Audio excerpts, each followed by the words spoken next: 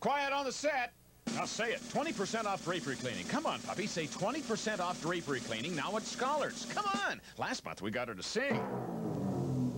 Golden Days brings back the comedy classics of yesteryear. I'm George Burns. First up, the team that turned TV on to zaniness. Then Uncle Milty makes a comeback. I haven't got enough jokes. And Jack Benny returns with Rochester to revive the old magic. All as Golden Days continues tonight at 6:30 here on KREM 2.